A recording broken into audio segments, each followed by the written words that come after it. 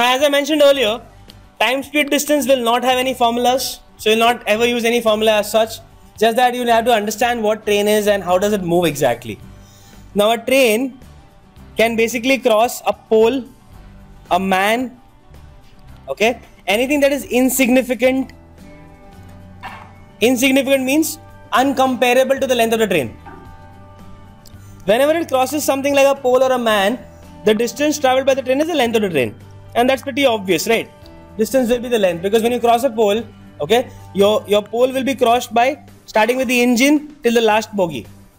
So the entire length is being crossed, the entire length is being traced down, and that will give you the distance covered. So when you cross a pole, you cross a man, okay, man, pole, maybe a car, a bike, whatever is insignificant in comparison to length. Basically, in short, I give you a cheap trick for this. Whenever the width is not mentioned that time, okay, otherwise they'll mention that a train crosses a station 150 meters long, okay. Whenever they say a train crosses a biker, crosses. On the other hand, when a train crosses something which is significant, for example, a train crosses a bridge, okay, let's say a bridge has some length L. So in this case, the distance covered will be the length of the bridge plus the train length. Done. That's it in trains, nothing else. Okay. So when you cross something insignificant, you cross your own length. When you cross something significant, you cross your length plus that length. Next example. Train crosses a pole in 20 seconds and a 150 meter bridge in 35 seconds. Find the speed. Crosses a pole in 20 seconds, crosses a 150 meter bridge in 35 seconds, find the speed. So you know distance, speed and time. When you cross a pole, what do you cross? Yourself. So in that case, distance is equal to length in case you cross a pole. So distance will be L, length. Speed you don't know, time you know 20 seconds. Yes, in the first case.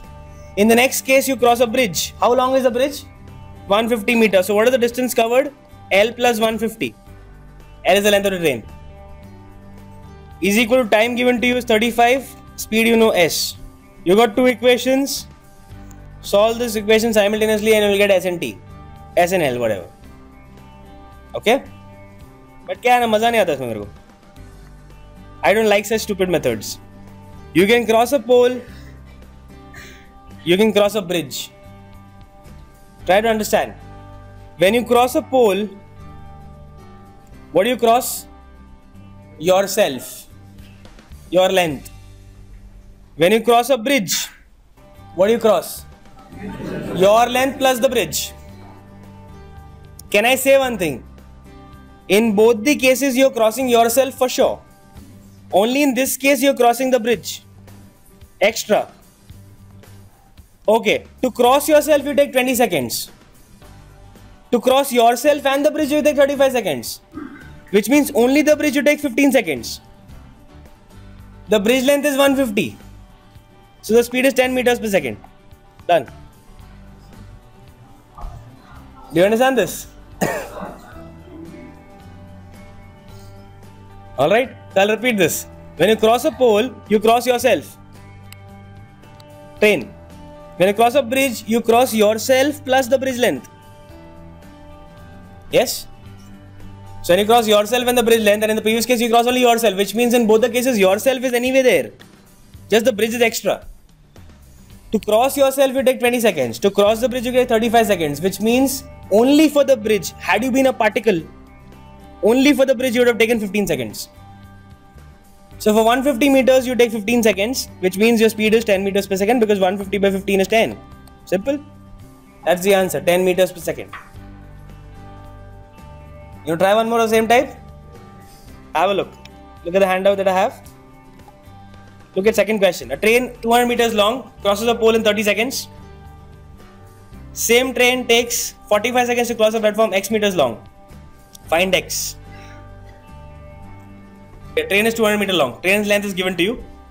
Crosses a pole in 30 seconds. Same train takes 45 seconds to cross a platform of X meters. Find X.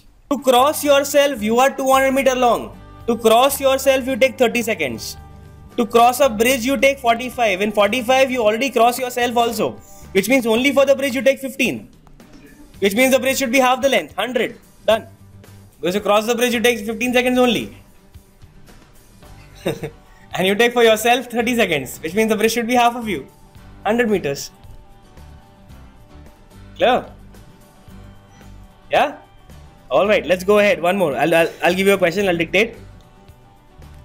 Take it down, please. A train crosses. Perfect. That's the answer, okay? Irrespective of whatever you cross, whatever the bridge length is, you will cross yourself and the bridge, right? So yourself is anyway common. Just talk about the bridge. 200 meter, 300 meter. 100 meter extra, you took 5 seconds more. Yeah?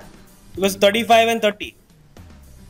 So your speed is 20 meters per second. That's the answer. 20 meters per second. And one last thing in trains, from an exam perspective, two trains. So two trains are crossing each other in the same direction. In that case, they take, let's say, 50 seconds. And while doing this in the opposite direction, they take, let's say, 20 seconds. So same direction when they cross each other. So two trains are going in same direction. This process takes 50 seconds. When they go in the opposite, this process takes 20 seconds. You have to find the ratio of speeds.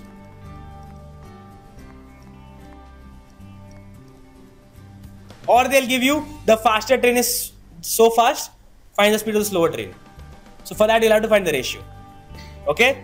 Keep in mind that trick here, whenever you have two trains cross each other in the same direction and opposite direction, timings given to you, all that you got to do is add the timings, subtract the timings. That will be the ratio. 7:3. Done.